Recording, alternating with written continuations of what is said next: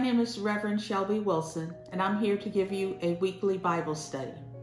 Today's Bible study is entitled New Beginnings. In life, we are often looking for a new beginning, a do-over, a fresh start. The success of our new beginning starts with our ability to let go of the old. Because sometimes we are just looking for a short-term fix and not a long-term solution. When God gives you a new beginning, it starts with an ending.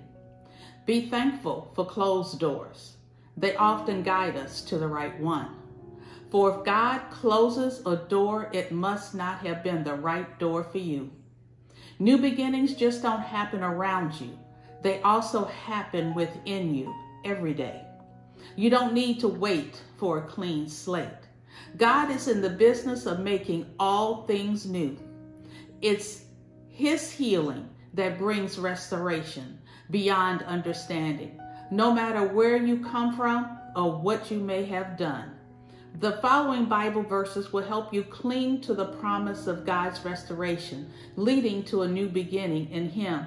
For 2 Corinthians 5:17 says, "Therefore, if anyone is in Christ, he is a new creature. The old has passed away and all things have become new."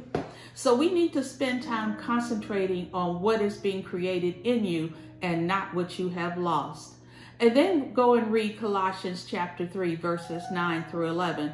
It says, "Do not lie to each other, since you have taken off your old self with its practices and have put on a new self, which is being renewed in knowledge in the image of His Creator.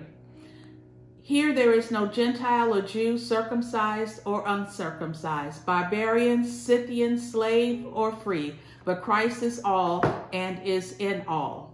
So we don't need to put on airs and try to impress each other. What God creates in you will shine through because He is the creator. We don't have to impress each other, but we do have to be who God created us to be. Isaiah 43:18 through 19 says, "Forget the former things, do not dwell on the past. See, I am doing a new thing. So it springs up and you do not perceive it.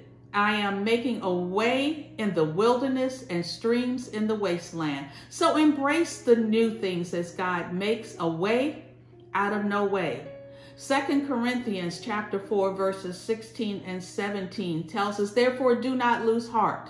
Though outwardly we are wasting away, yet inwardly we are being renewed day by day.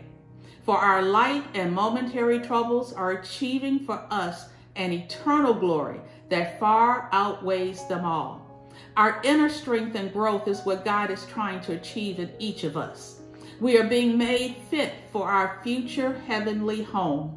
And this happens through a process that comes day by day.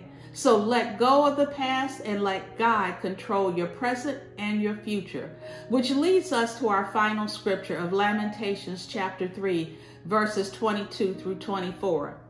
"Because of the Lord's great love, we are not consumed, for His compassions never fail.